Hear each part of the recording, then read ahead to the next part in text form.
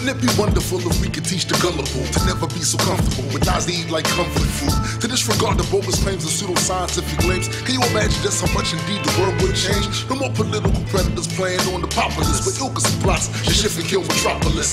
No more villains with the title in the Bible holding phony temper Bibles like the stuff they teach is vital. Imagine it was normal to have to prove a claim you make, and folks really feel ashamed expressing content that was fake. It's not to say we never make mistakes, it's just to say we go out of our way to show the evidence it takes. Remain skeptical while you travel the world. The reason stay strapped with logic and facts. That's what it is, yo. Keep reality intact to help the truth grow. Question every claim, especially the ones you believe in. Remain skeptical while you travel the road. The reason. Hi, welcome to Road to Reason, a skeptic's guide to the 21st century. I'm Rob Penzak. And I'm David Tamayo, president of Hispanic American Freethinkers. And today we're going to be joined in a little while by Janet Hardy, one of the co-authors of The Ethical Slut. And we're going to talk about that book and about polyamory. First, we're going to cover some news and some things from last week. We want to start off with Gary, caller from last week, asked about Memorial Day, which neither David or I knew the origins for. So we looked that up. It started with the Civil War, with people decorating the grave sites to remember the warriors on both sides of that war. Eventually, in 1971, it became a national holiday. 71. In 71, and this is something now that covers all the different wars for American soldiers.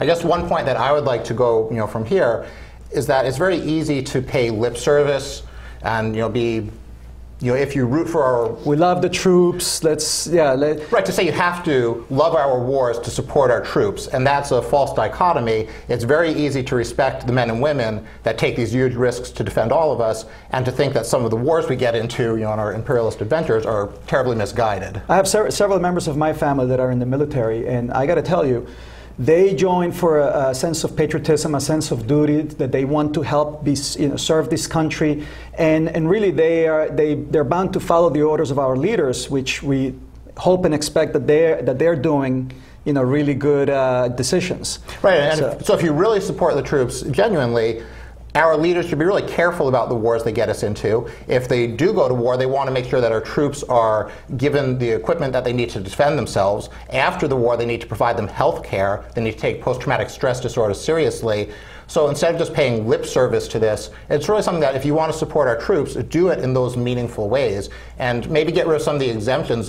Mitt Romney, I remember when he was running for president, mentioned how none of his 5 sons who were all eligible for military service decided to do. They decided that they were going to do the more important thing of supporting him through his campaign.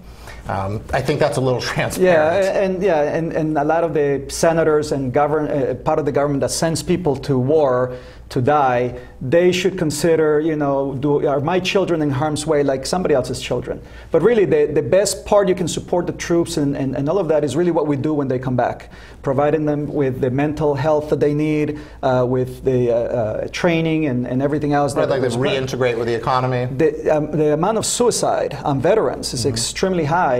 People that are suffering from PTSD, and a lot of times people just say, I support the troops, but when it comes to supporting them where it counts, then they're brilliant for their absence. Right, and one other thing is important, not to conflate religion, with military service. There's that whole thing about no atheists in the foxhole. Jason Torpey speaks about that eloquently, and it simply isn't true.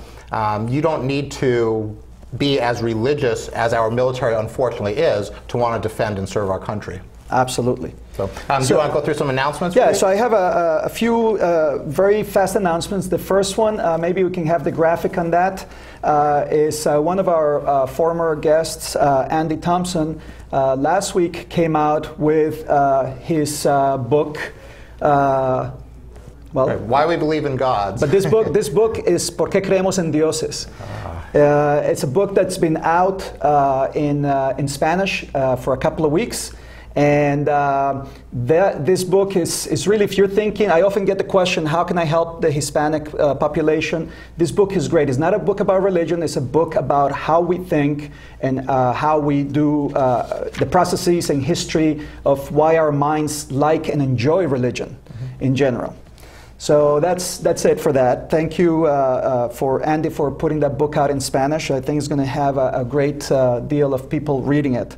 Also, I want to announce that Hispanic American Freethinkers has a $2,000 scholarship for students that are, well, the students that get the priority are Hispanic, usually underprivileged, that are women, female, that gets extra brownie points, and also if they're the first person to attend college, also in the STEM, all those things are points to getting $2,000. The student, what they have to do is just write a 3-page essay, and that's it.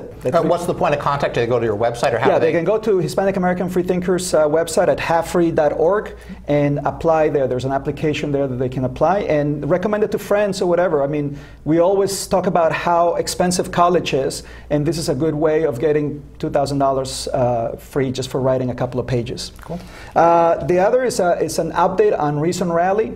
The Reason Rally directors and president and everybody were here in town this past week trying to secure a date for next year for the Reason Rally. They're expecting about 100,000 people to come to that rally this time around. So it's really exciting, and I think soon we're going to have some news. In the meantime, they're putting together a video that I think we're going to pass as a PSA here in a few weeks. Also, I'd like to remind everyone that on August 21st through the 23rd in Puerto Rico, San Juan, Puerto Rico, there's the American Atheist Regional Conference. It's going to be a lot of fun. We're going to have over there Matt Dillahunty and Dr. Richard Carrier, who has been a guest in our show over here. Also on September 18th, we have a Postacon in Dallas, Fort Worth, Texas. At the airport hotel Marriott, so people don't have to travel a lot, just land and that's it. And they have over a dozen speakers there, including Dan Barker, Seth Andrews, who's been in this show also, and also Reginald Finley, who is the infidel guy. Mm-hmm. And finally, I want to give a shout out to the Hispanic Secular Humanist of North Texas. It's a relatively new group that has formed there, and I'm going to be meeting in person sometime in September, and so hopefully just keep up the good work and work hard for secularism in the U.S. That's great. Yeah, and we really want to thank all the people that come on this show. You know, some people, like Richard Dawkins, are incredibly established to start with, and they really do us a service by getting us out there. Then there's a bunch of people that really serves both of us, that we can get some of their material out, they can help publicize us. We really want this to be a success.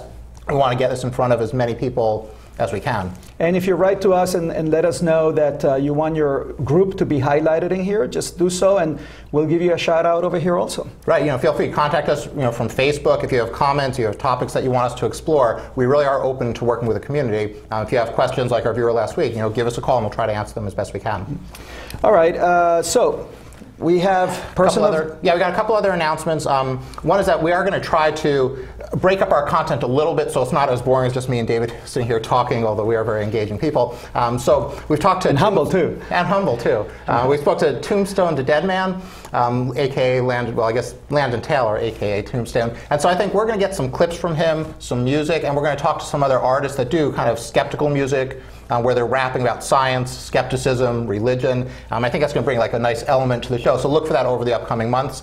We're also going to be working with Anthony Magnabosco and Peter Bogosian and get some little tidbits on street epistemology and how it works, and have just a little breakdown where you can watch for a minute, you learn one aspect of street epistemology, and so we're really looking forward to that too, and we appreciate those guys helping us out. Oh, it's wonderful, yeah. And last announcement I want to say is that Sarah Hayter, who's one of the founders of Ex-Muslims of North America, who's been a guest at this show. Was a wonderful guest at this show. Just gave a spectacular speech at American Humanist Association. She's our secular person of the week. She's gotten a lot of criticism, and felt that it wasn't received as well as she was hoped by the liberal community, which was really her target audience.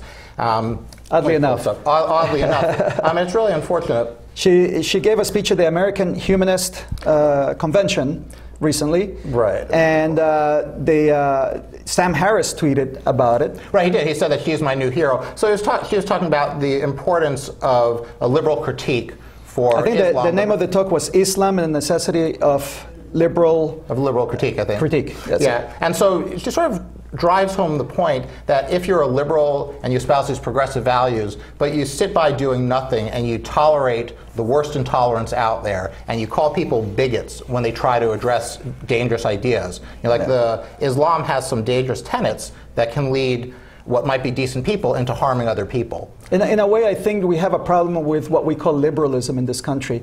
They like to think that tolerance, even of the intolerant, is being liberal. Right, and there's a big difference between saying, hey, you're Hispanic, I don't hate you because you're Hispanic. That's one kind of tolerance. The other is that, well, you're Hispanic, so anything you say, I'm not Hispanic, so I don't understand it, so whatever you want, it's fair game. Yeah, and it's a problem in not questioning culture, in not questioning the things that we should question. Everything should be questionable. Right, everything is fair game. If something doesn't make sense, if something harms other people, we should be asking, is this really a good idea?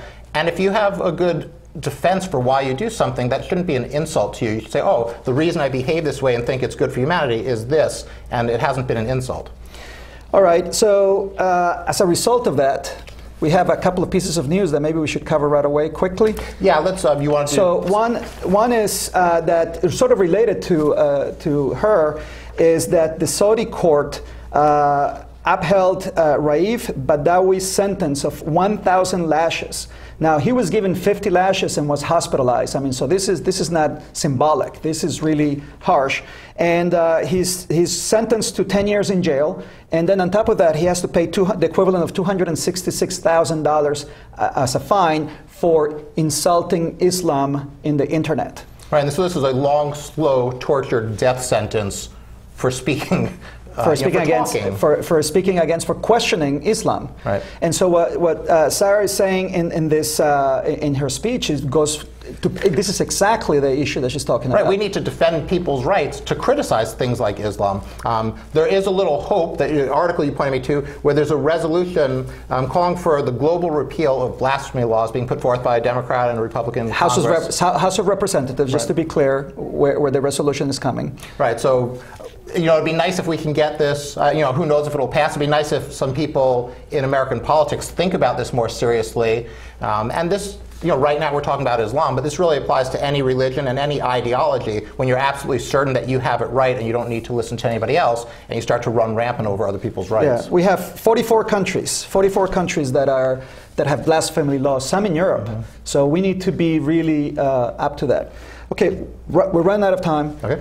How about if I give you a joke just to comply with the rules here? Let's hear it. All right, so here's the joke of the week. I'm going to read it so I don't screw it up. Okay, so an atheist commits suicide and is surprised to find himself in heaven. Wow, he says to God, you know, I didn't expect to be here. I am an atheist, and on top of that, I killed myself. So I wasn't, you know, I didn't think I was going to be here. So, no, it's okay, says God. I've thought about suicide myself. He says, really? Why? And God answers, well, what if this is all there is? Yeah, so heaven might not be all it's cracked up to be. Now, I'm not as funny as David. My kids remind me on a constant basis. So my joke of the week wasn't particularly funny. It was more a joke of the week was Mike Huckabee, who demonstrated his a-holiness in his Christian approach to transgender issues, where he was quipping how he sure wishes back in his day he could pretend to be interested in going to the girls' bathroom so he could go in there. He feels that transgender people are pretending. Right, they're faking it because it obviously serves so well and opens so many possibilities in life to be transgender and rise to the top of our political milieu. Well, the sad part is that transgender people have the highest incidence of suicide. Right, it's like 41% of transgender people attempt suicide.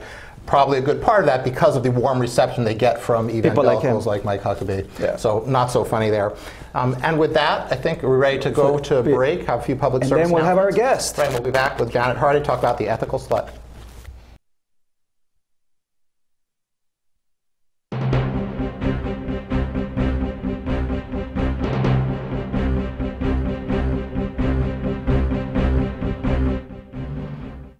One of the goals of an atheist community is to provide support for those who find themselves without faith in light of mounting evidence against unfounded beliefs. Organizations with this goal range from skeptic groups to humanist service meetups to support groups for those who may have lost a community through their deconversion. In response to this, Recovering from Religion, an organization that seeks to support those who have left their faith, has recently launched the Hotline Project. This is not a deconversion hotline. The motive behind the project is to support a growing population of people who have left their faith and need to construct their identities around a new, beautiful reality. If you want more information, you can visit the Recovering from Religion website at recoveringfromreligion.org.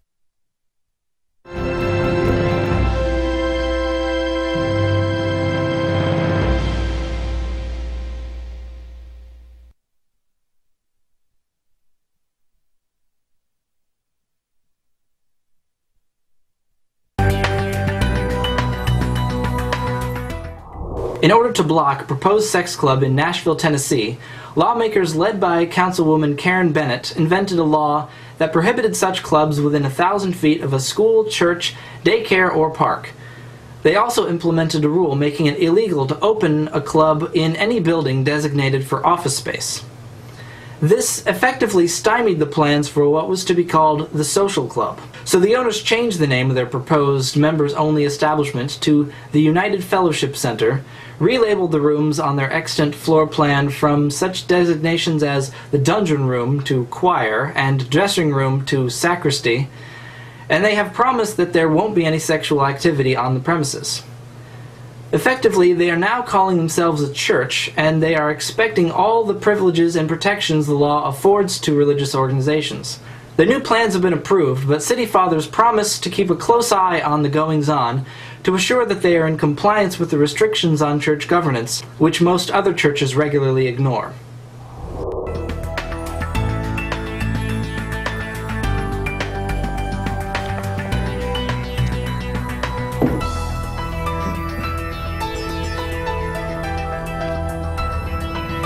All right, we are back.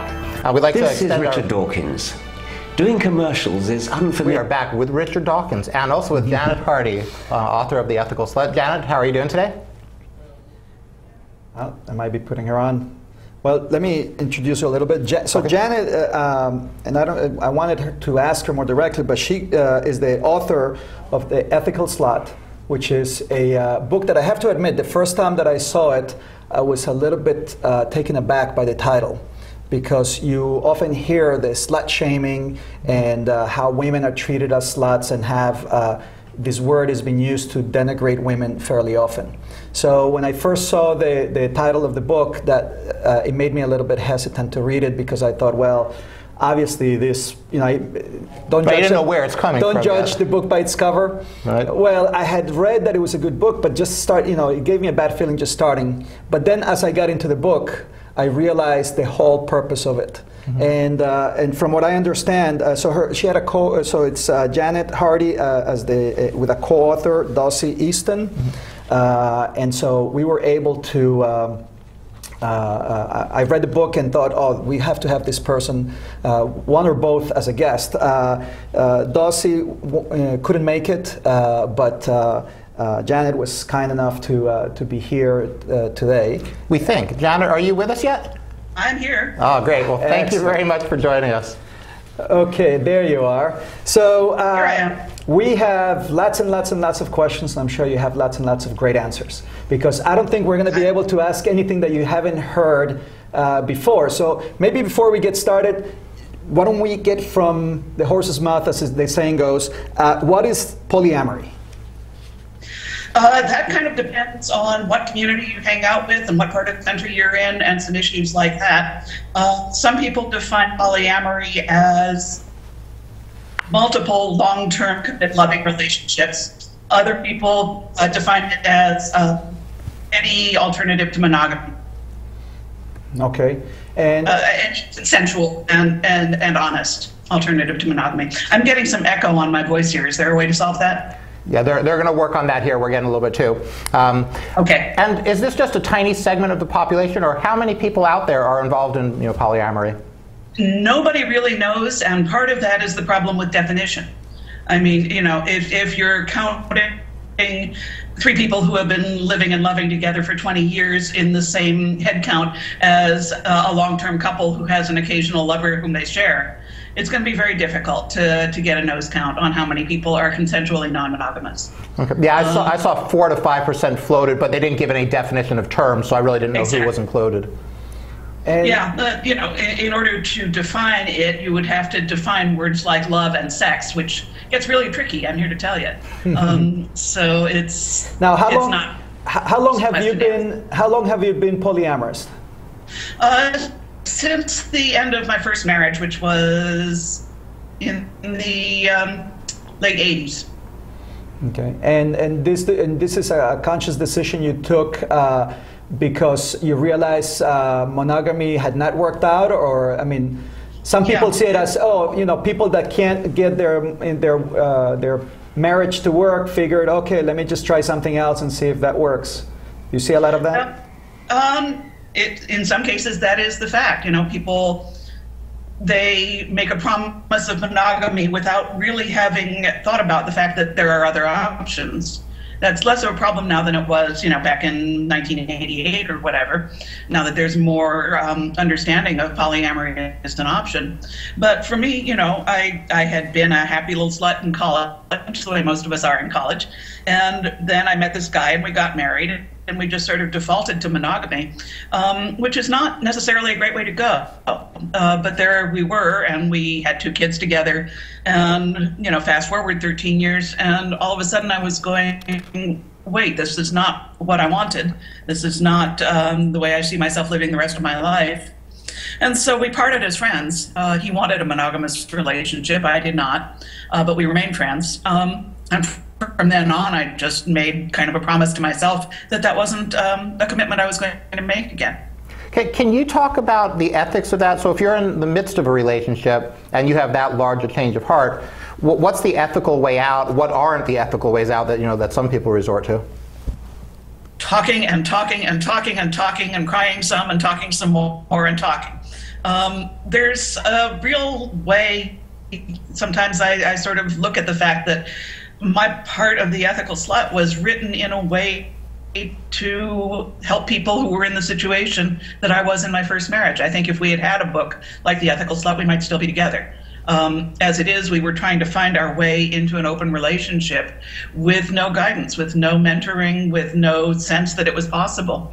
So it's different now than it was then, and that's great. The more different I can make it, the happier I'll be. So you probably heard me mention the title of the book when we were getting started. How did that title come about, and explain a little bit if you've seen that term, because I mean in recent years, I guess, maybe within the past year, I've seen what is commonly referred to as slut shaming. And it's a mistreatment of women, and the word is considered to be a very derogatory term for women. And I know that you try to get back that term and sort of own it again. Could you talk a little bit about that? Sure, absolutely. We wrote the first edition of The Ethical Slut back in the mid-90s. That was published in 1997. And at that time, Dossie said something about, let's write a book about being ethical sluts, and we went, ha, ha, ha. And we called it that as a joke between ourselves while we were working on it all the time, going, you know, when we finish this book, we're going to have to come up with a real title for it. And then we finished the book, and we couldn't. And everybody we told about it said, no, you have to call it that. So, you know, we just stuck with it. We were very nervous about it, but it's paid off better than we ever imagined. I mean, the book, we had no idea it was going to become as popular as it did. And I think the title is part of that. If you run a Google alert on Ethical Slut, it comes up almost every day, often in personal ads, someone saying, I'm an ethical slut. Sometimes in personal ads saying, no ethical sluts. But it's all over now. And I think the awareness of our book is part of the reason that people have felt comfortable participating in something called a slut walk, for example. In terms of slut shaming, which is a real thing, I don't like to question the idea of slut shaming. I like to question the idea that people think there's something wrong with women who have a lot of sex, that calling a woman a slut is an insult. That's not an insult. Has this book helped change anything? You'll obviously get the Rush Limbaughs that when they slut shame, they're trying to shame, you know, in that derogatory way that David's talking about. Sure. Has this helped move things where in the secular community or more progressive community, there's an openness to hearing about this and seeing this as a legitimate other way of love? Absolutely. It's not coincidence that both Dossie and I came of age among gay men, because among gay men, slut has always been a loving term. You big slut. And that's the way we want to use it, as a compliment, saying you're sexual, you're free thinking, you're making yourself happy with your sex life, you're making other people happy with your sex life. That's the way we want the term to be understood by people of all genders. Mm-hmm. And it's happened. It really has. I'm sure you folks are aware that in many cities there have been events called slut walks that are specifically about walking back the whole idea of slut shaming. Having it understood that a woman who dresses so that she shows a lot of skin or who has sex with a lot of people is not lessening her value in any way by doing that. So, Janet, we're having a little bit of a problem with the communication. I'm going to put you on hold for a second, and maybe it may be that we may have to switch to a phone line to get better quality of the sound. That's fine. It looks like there's a bit of a lag.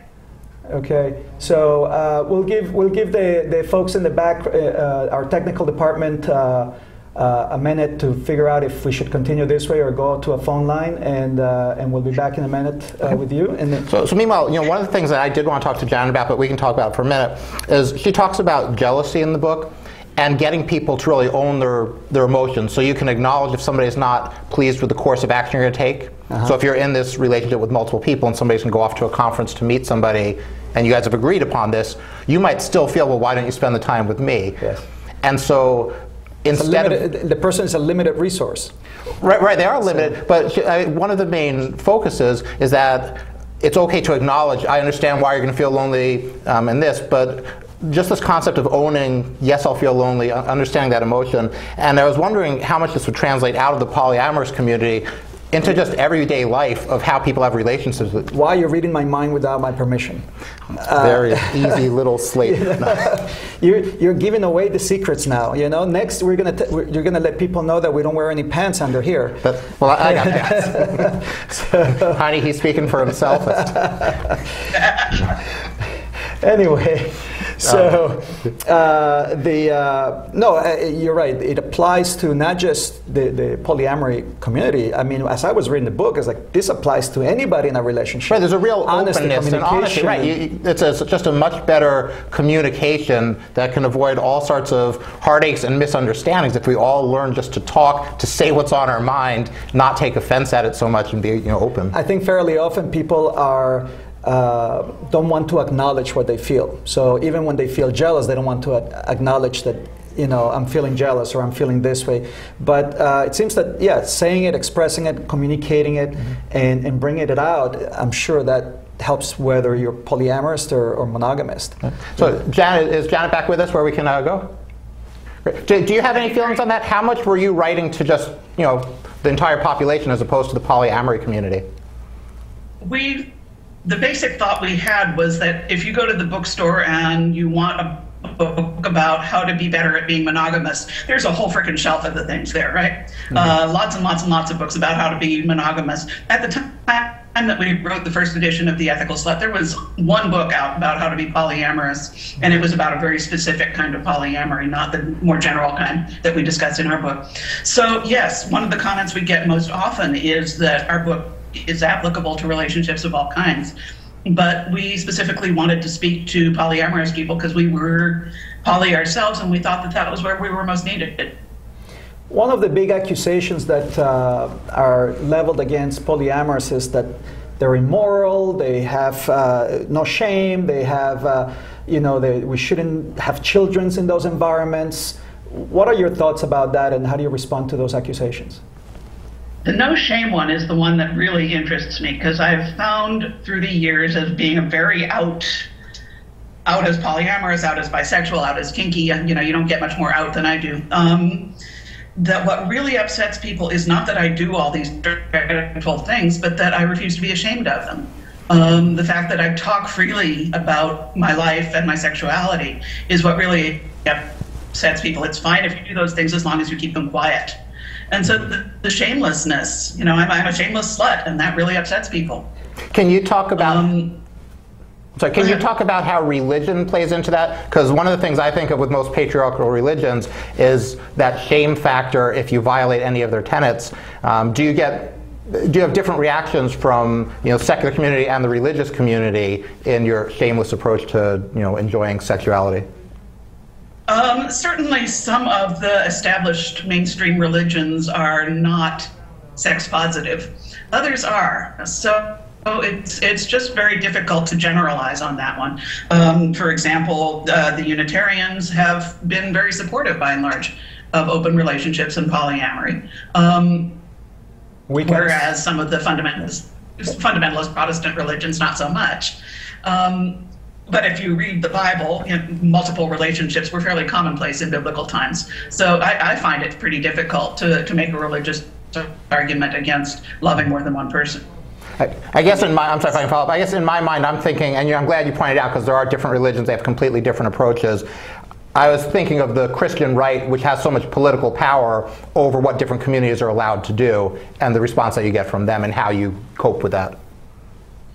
I'm going to make the distinction that I've heard made before. I'm going to call those Christianists rather than Christians, because I don't think what they espouse has very much to do with Christ, who told us to love lots of people. That's what Christ says. So no, they, as a general rule, the religious right is anti-woman, it's anti-sex, it's anti a lot of things that I am pro. And so no, they're not big into polyamory over there, or at least not the negotiated kind. We all know the most interviews I've ever done in a week was after the news hit the fan about Newt Gingrich and his wife. Mm-hmm. We were in the New York Times behind that, and it was Newt Gingrich. Yeah. How odd is that? So there is a certain amount of non-consensual polyamory, shall we say, going on among the religious right, but the kind that we espouse in our book, which is open, honest, shameless, etc., not so much. And so maybe this is a good time to define, there's polyamory, there's polygamy, and there's polyandry. How do you define those? How do you define those three terms for our audience? Polygamy means having multiple spouses. It can be any gender of multiple spouses. Gamy is the root for spouse, right? Polyandry would be having multiple male spouses or multiple male lovers. Polygyny, G-Y-N-Y, would be having multiple female. And polyamory can be any mix. So when we hear about Mormon polygamy, it's actually, or Muslim polygamy, it's actually polygyny. Okay, and it's very different because you have when a religion is telling someone that they have to do this without any choices, then it's very different than polyamory, where it's really informed consent, is really having everyone in agreement and informed. Which to me that makes that's the whole difference between forced polygamy, forced polyamory and polyamory as we see it. There's nothing inherent in the idea of Mormon polygamy or polygyny that is wrong. I mean, the basic concept can be fine. It is often enacted in some really disturbing ways with very young women who have not been given much choice about coming into the family and so on. But if it works best for you to have one husband, multiple wives, with the wives all collaborating in maintaining the household and raising the children, that's a perfectly valid lifestyle as long as everybody has freely agreed to be there. Okay, can you talk about in the polyamory community, practically speaking, does it work out to be gender equal and equal rights, or how does it actually play out? I'm not going to imply that polyamory is necessarily egalitarian. Sometimes it's not.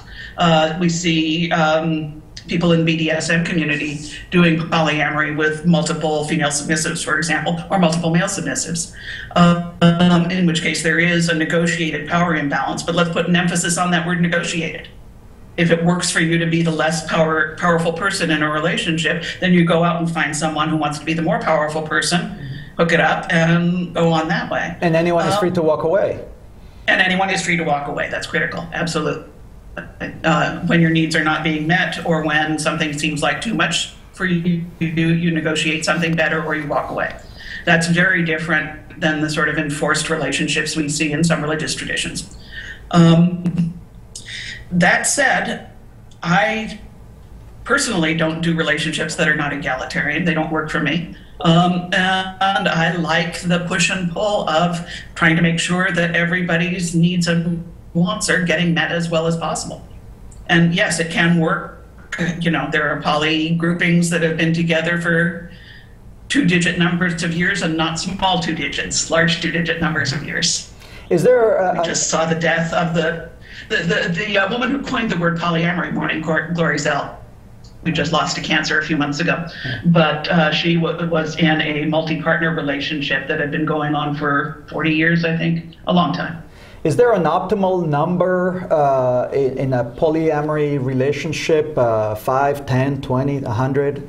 Or, I mean, no, what is sort of the norm, or what tends to gravitate?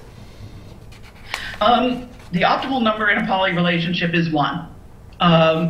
If everybody is not functioning as individuals, is not integrated as an individual, poly is not going to work, because you start trying to get yourself fulfilled by other people, you start pulling on them too hard, and then you start, the jealousy becomes intolerable, and things kind of tend to fall apart. So the first qualification to be poly is, in my opinion, to understand deep in your bones that you're capable of functioning on your own. Once that happens, then be with 1 person, be with 3 people, be with 18 people, and it might work for you. More typically, we see 3s and 4s. I think it's a great point, and it really came across in your book, the importance of being an individual who's okay with themselves as the starting point. And again, I think that's a valuable lesson for every community, for all of us to learn to be comfortable in our own skins and, you know, comfortable with ourselves. Is there anything in place? You know, there's some communities where you could easily prey upon people. Is there anything in the polyamory community to try to help people get to that level where they're secure with themselves before launching into polyamory, or is this just, it really just depends on the relationships you fall into? I would strongly recommend that anybody who is thinking of moving toward polyamory find some local support groups, some munches. Almost every city in the US has at least one, often many, groups where poly people gather, where you can talk to other people who have done it, find out what some of the difficult things might be, what some of the solutions might be. This is one of the huge differences between now and when I first came out as poly, is just this tremendous amount of support, and the books. Last I heard, there are 37 books out now, rather than the 2 that were out when we first published the Ethical Slut. But you know, anyone I've attended a few meetups on polyamory here locally in the Washington, D.C. area, and everyone that I've mentioned your name and I've mentioned your book, every person knows it. So it's definitely a classic. It's certainly a book that everyone knows, and I guess you know, still popular, as you mentioned. So I had some viewers submit some questions before the show, and I have one that I wanted to read, and maybe you can respond to.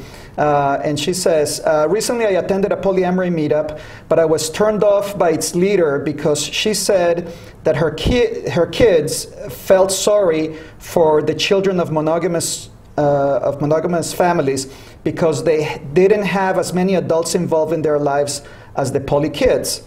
Is this a normal view for poly folks to feel sorry for monogamous people? In general, we don't much like to hear it put that way. You know, we chose poly because we want poly. So obviously, when we look at monogamous lives, that's not what we want. But I don't think very many of us consider monogamy to be in any way inferior. I do want to mention that some of my first urges toward polyamory took place during my first marriage, which was in a large classically extended family with grandparents and aunts and uncles and cousins all living within a 20-mile radius. And I would get together with my big family, and my children, who were at the time fairly young, were just so much easier when there was this large group of adults. We used to vacation together at a beach house, and there would usually be like 17 people along 4 generations staying in this beach house, and my kids were happier with that many grown-ups around. Because if you needed your shoe tied, or you wanted a game played with you, or you wanted someone to make you a sandwich, you didn't have to go pull your mom or your dad. You could go ask your aunt or your cousin or your great grandma to do that for you. Now, and I kind of think that, you know, if you look at pre-industrial cultures, that's how humans kind of came together, is in small tribes. So I think there's a reason why our kids like to live like that. Yeah, I think we can all agree on the importance of the extended family like that. Some people make a slippery slope argument that if you allow gay marriage, if you allow transgender people to feel like human beings, if you accept polyamory, that you're heading down to all sorts of terrible things. Can you distinguish, talk about incest versus polyamory? You're talking about kind of this mutual consent area. Obviously, if there were kids involved, it would be completely different. So can you address that and also talk about the slippery slope? Is there a problem or risk in just extending, you know, friendship to other human beings? I think that incest, of course, is problematic because it's so strongly proscribed in pretty much all human cultures, well, not all, but most, cross-culturally, cross-historically. And yet, I fail to see a problem with, for example, gay incest. And any time that children are not an option, so that you lose the reason that it's so strongly proscribed, which is to eliminate inbreeding. I'm personally not seeing the problem. Well, I have no intention of sleeping with my sister, but... let me jump in there. You know, with incest, on brothers and sisters, I guess, or, you know, if having babies isn't an issue is one thing. With parents and children, that level of incest brings in a completely different dynamic that, for non-religious reasons, I would... I'm sorry? Yeah, in much in ways that student-teacher sex or coach-athlete sex. When there's a power differential, yes, it's problematic. That's irrelevant to whether the people share DNA or not. If one person has power over another, real-world power, which is almost always the case when one person is underage, then yeah, there's a problem. It's very difficult to distinguish between honest sexual desire and the normal human desire to please someone who has power over you. Right, and so is that would be something strictly outside bounds. If you do have multiple adults in a setting with multiple kids from different partners, every adult has to respect the bounds of every child. Is that fair to say? I would certainly think so, yeah. Yeah, I think that would be very important. So sort of related to this in the sense of a lot of these issues have come up during debates for same-sex marriage, and a lot of people say, oh, but if you have that, then what's next? Polyamory, you know? And I'm thinking, so in your world, in a perfect world, 100 years from now, 500 years from now, would you advocate or would you like to see the legalities and the benefits that a monogamous couple have when they get married? Would you like to see those extended to a polygamy setting? When I run the world, what will happen is that government will be out of the marriage business altogether. I don't understand why government is in the marriage business, why we privilege some relationships over others in our tax structure, in our legal structure. What I would like to see is domestic partnership available to any number of partners who want to enter into that together as a legally recognized relationship where you sign papers together, and like a business partnership, a subtype of business partnership. Then if you want marriage from a religious viewpoint, go find yourself a church that marries people like you and get that. I'm sure I'm preaching to the choir, so to speak, here on your show, but that's the way I see this. Well, there's also, I mean, marriage also has inheritance, and it has benefits for healthcare and visitations rights and certain things, a lot of things that go with that are rights, especially for children, being able to educate or how they're raised, that kind of stuff. It becomes far more complicated in a polyamorous relationship. So are you suggesting that all of those things should be put in writing so everyone can know what the rules are? Absolutely. Just as if the two of you were to start a business together, you would have to make some decisions about, if you own copyrights together on your programs, who would own those if one of you died, et cetera, et cetera, et cetera. All of that would have to be encoded in writing, and it would not be an easy process, and it shouldn't be. You would need to either get some really good legal forms from like Nolo Press, or more preferably, you would hire a lawyer who would help you draw something up that met your needs. I want to continue on comparing polyamory versus marriage. In just regular conventional two-person marriage, one of the sort of things that you get in the bargain is that you hopefully love each other, take care of each other in sickness and health. When things go wrong, everybody stays put and tries to work through that, even though that obviously is not the case quite often. How does that work in the polyamory community? Is that something that you negotiate at the beginning, that it just depends if it's a mostly sex relationship or mostly emotional relationship? And how does it usually play out? How many long-term relationships are there? What usually happens when somebody gets older and has health problems?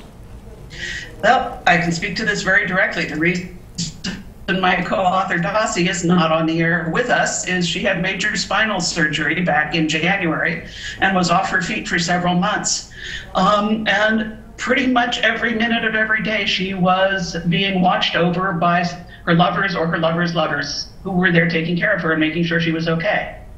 That's one of the best things about poly, in my experience, is you get these kind of extended kinship networks that function like the old-fashioned extended families did, where when someone is sick, when someone is sad, when someone is in trouble, there's people around who can help with that.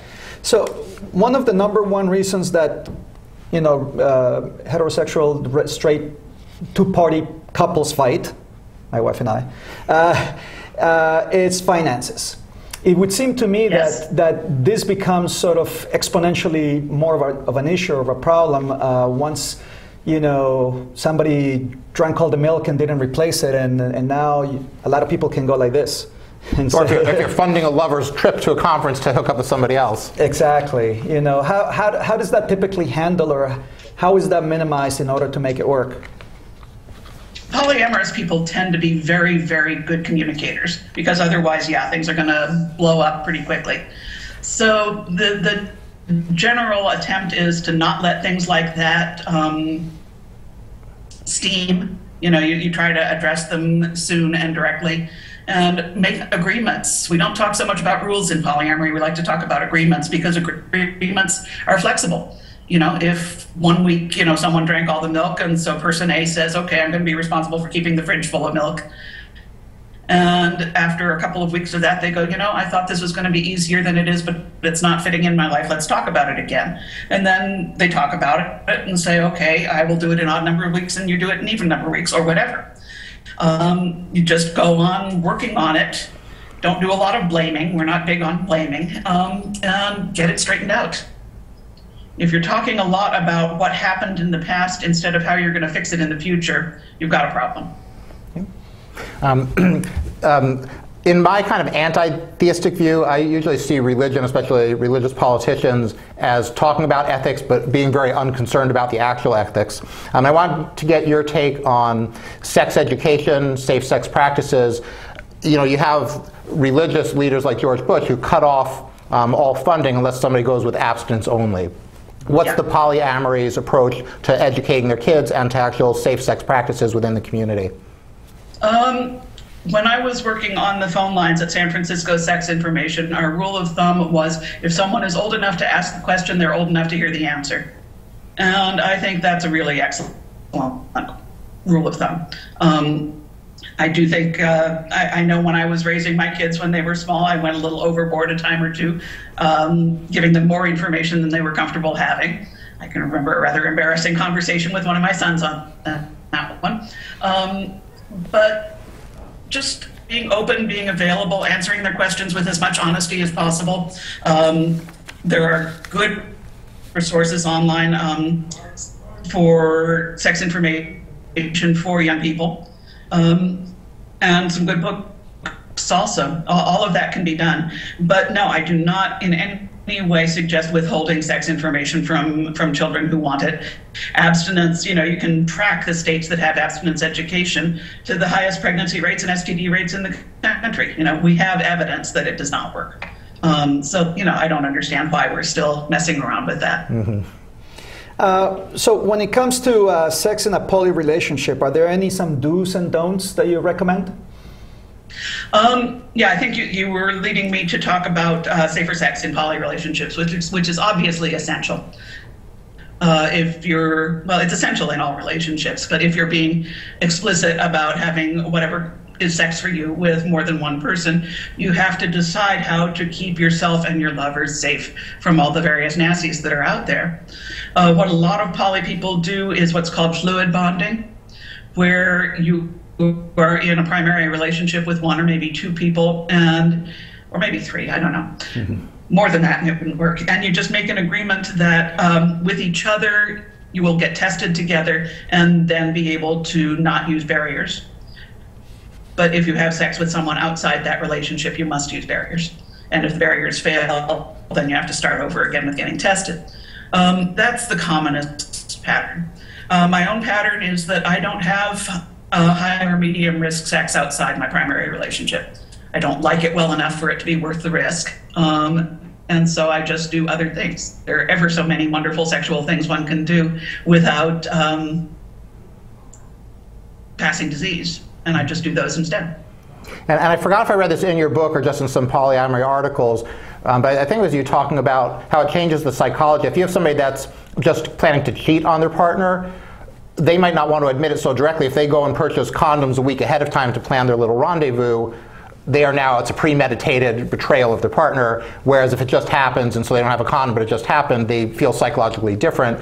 Whereas in the polyamory community, you don't have to go through all that psychological shenanigans and play. You just are safe and protect your partner. So I think it really does lead, as long as all that consent is there ahead of time, at least in that aspect, is a much more ethical way of treating your partners. Yeah, I don't think that was from our book, if I'm remembering correctly, but yes, it makes total sense. If you're owning your own sexuality and not trying to pretend that, it just happens. Sex never just happens, come on. We have four brains, we know how to use them.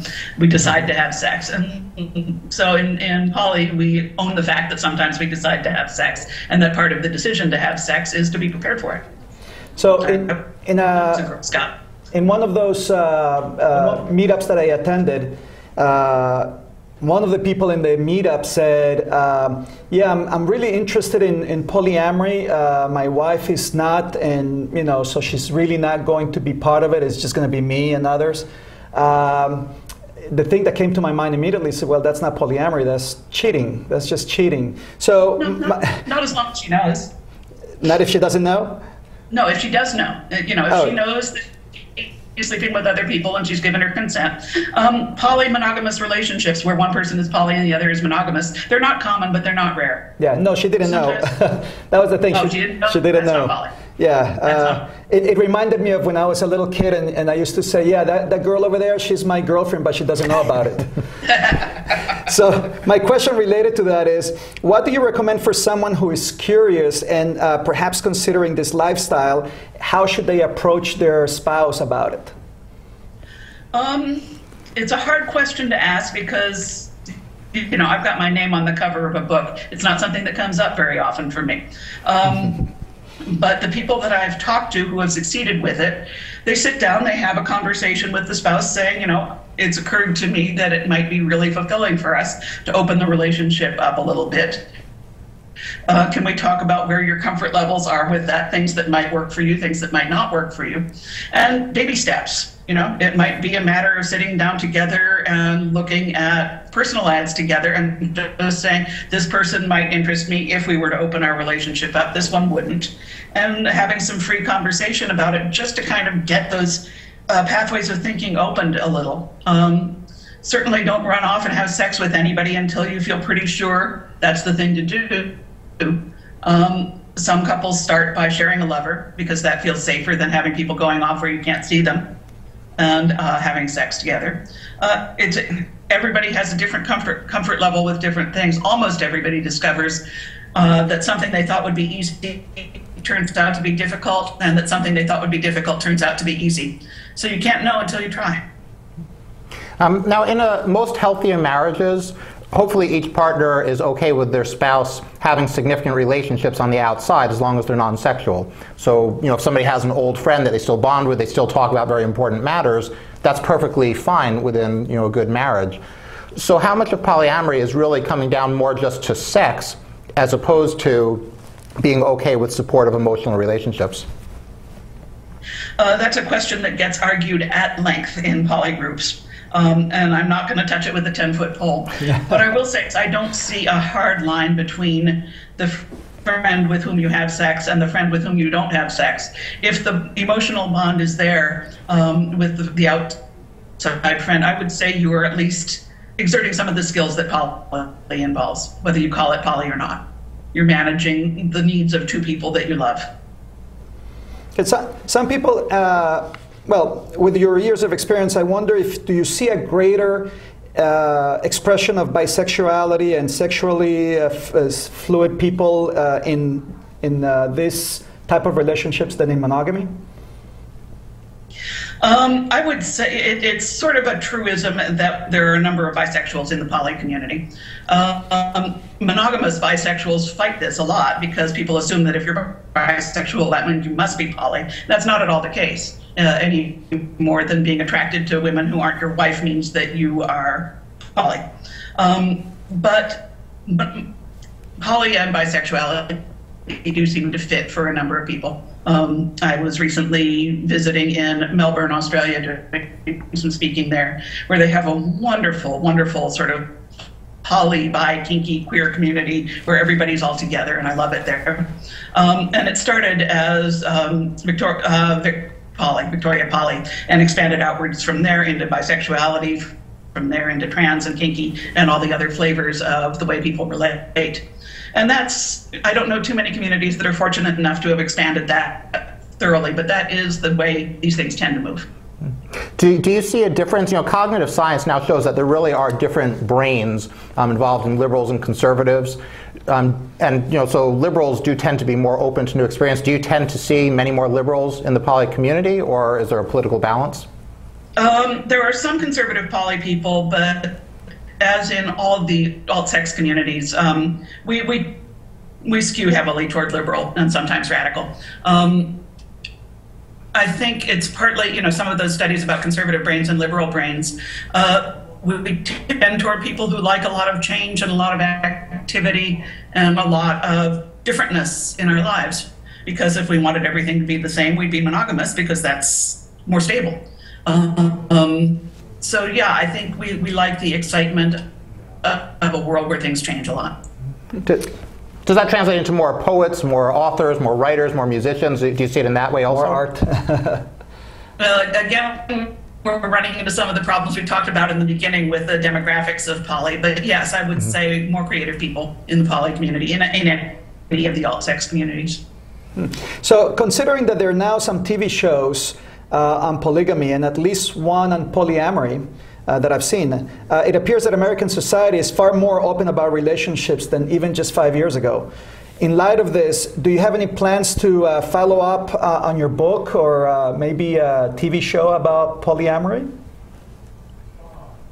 I would love, but there is a web series called The Ethical Slut that is based on our book. I'd love to see it reach an even wider audience. I have not. All right, you know, we are wrapping up this very second. We're going to post any extra comments on our page. Thank you so much for joining us. Check us out on Facebook, like us, and we'll see you next week.